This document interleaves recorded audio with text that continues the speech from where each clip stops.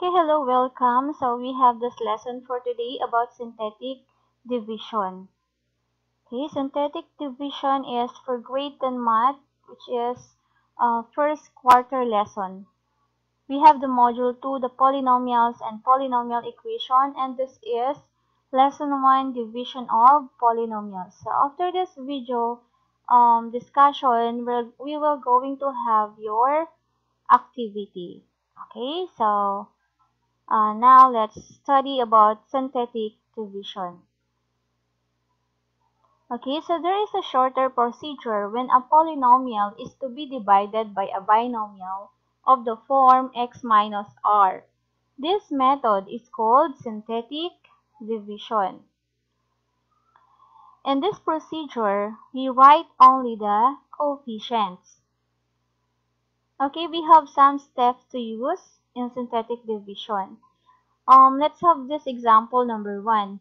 Use synthetic division to divide p of x, 3x cubed plus 4x squared plus 8 by x plus 2. Okay, so now we have the first step.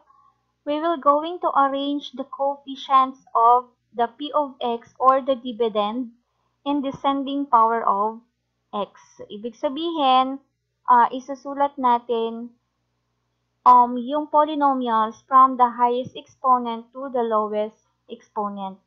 And then, placing zeros for the missing terms. Okay?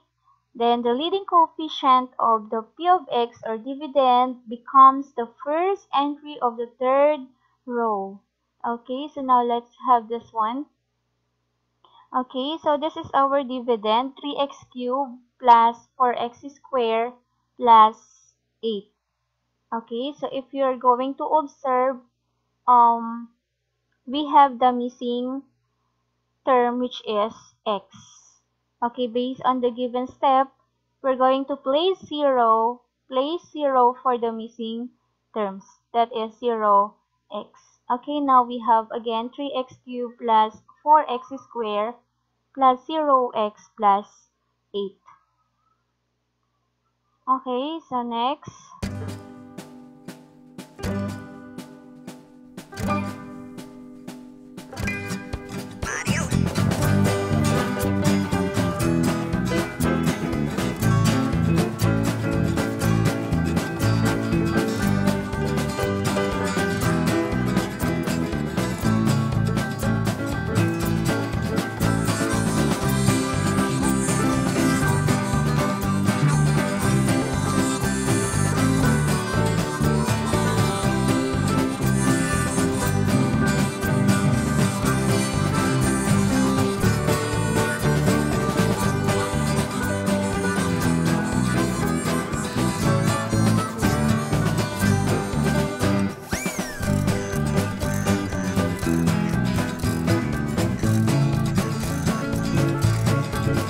Let's have the step number 2.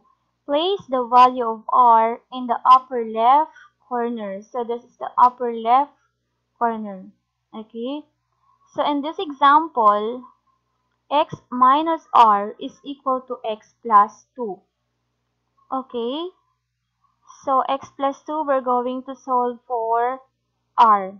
So x minus times the x times negative 2. Solve for x, we have x plus 2 equate to 0. And then you transpose 2 to the other side, so now it becomes x equals negative 2. So r is equal to negative 2. So negative 2, we're going to write negative 2 on the upper left corner. Okay, so now let's continue. Step number 3. The first number in the second row, which is negative 6, is the product of r of negative 2 and the number in the third row 3 of the preceding column. Okay, so this is negative 6. 3 times negative 2, we have negative 6. Okay, so now let's continue. The second number in the third row is negative 2. It is the sum of the two numbers 4 and negative 6. Okay, again 4 plus negative 6 equals negative 2. Now we have step number 4. Repeat the procedure described in step 3 until the last number in the third row is obtained. Okay, so again, we have to write 3 or bring down 3, and then 3 times negative 2, negative 6. And then we add 4 plus negative 6, negative 2. Then negative 2 times negative 2 is positive 4. Then 0 plus 4 equals 4. Then 4 times negative 2 equals negative 8. And 8 plus negative 8 equals 0. Okay, so next, step number 5. Write the quotient or q of x. Then note that the degree of q of x is 1 less than the degree of p of x. The entries in the third row give the coefficients of q of x and the remainder are. Okay, so third row, 3, negative 2, 4, 0 will becomes, it will becomes the quotient. Okay, to write the quotient, we're going to have the degree less than 1 less than the degree of the dividend. When we say degree, it is the highest exponent of the polynomials. Okay, so in this example, the highest exponent is 3. So 3 minus 1 is 2. So that would be our quotient, or the degree of our quotient. We have 3x squared, then negative 2x plus 4. Okay. A concise form of steps 1 to 5 is shown below. We have the divisor, x plus 2, the dividend, x cubed, 3x cubed plus 4x squared plus 8, the quotient, 3x squared minus 2x plus 4, and the remainder, 0. Okay, so if we're going to write in the form of p of x, or the dividend, we have 3x cubed plus 4x squared plus 8. D of x, or the dividend, we have x plus 2. Q of x, or the quotient, we have 3x squared minus 2x plus 4. And R of x, or remainder, is 0. Okay, so let's have another example. Use synthetic division to find the quotient of x raised to 4 plus 8x squared minus 5x cubed minus 2 plus 15x divided by x minus 3. Okay, solution. As you can see, or if you're going to observe the given dividend, it is not in standard form. Okay, so the dividend is not in standard form. So there is a need to rearrange the terms of the polynomials. Okay, we're going to arrange the polynomials from the highest exponent to the lowest exponent. Okay, so in this example, the dividend would be, it will become x raised to 4 minus 5x cubed plus 8x squared plus 15x minus 2. Okay, again, the dividend is x raised to 4 minus 5x cubed plus 8x squared plus 15x minus 2. Okay, again, this is in the form of standard form because the exponents are arranged in highest to lowest. Okay, now we're going to determine what are the coefficients. Okay, x raised to 4, the coefficient is 1. Negative 5x cubed, the coefficient is negative 5. 8x squared, the coefficient is 8. 15x, the coefficient is 15, and we have negative 2.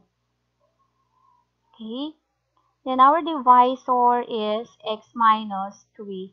Okay, we're going to solve for x. So we equate to 0, and then transpose 3 to the other side. So negative with negative, it becomes positive, or it will change the sign. And we have x equals 3. Okay, then write the coefficients of the polynomial in the first row. Follow the steps described in example 1. Okay, so let's have first the coefficients. We have 1, negative 5, 8, 15, and negative 2. And our divisor is 3. Okay, now let's write 1 to the third row. Then 1 times 3 equals 3. Negative 5 plus 3 is negative 2. Negative 2 times 3 is negative 6. And 8 plus negative 6 is positive 2. 2 times 3 equals 6. Then 15 plus 6 is 21. Then 21 times 3 equals 63. Negative 2 plus 63 equals 61. Okay, again, our third row coefficients are 1, negative 2, 2, 21, and 61. Okay, so ito yung gagamitin natin sa quotient natin. Again, remember, we subtract the degree of the dividend for the coefficient. Okay, so therefore, if the quotient or the degree of the dividend is 4, then the degree of the quotient is 3. Okay, so we have x cubed, negative 2x squared, plus 2x, plus 21. And the remainder is 61. Okay, now identify what is the p of x or the dividend. That is x raised to 4 plus 8x squared minus 5x cubed minus 2 plus 15x. In standard form, it is x raised to 4 minus 5x cubed plus 8x squared plus 15x minus 2. Okay, our d of x or the divisor is x minus 3. And the quotient or the cube of x is 3 or x cubed minus 2x squared plus 2x plus 21. And our remainder is 61. Okay, so it's time for your activity. Use synthetic division to find the quotient and remainder in each of the following. Okay, so we have 3. Then you're going to find the quotient and the remainder using synthetic division. Okay, good luck. Thank you for watching. For more math video lesson, visit my FB group, Math Video Lesson or Reviewer, and YouTube channel, Mathish. Okay, thank you.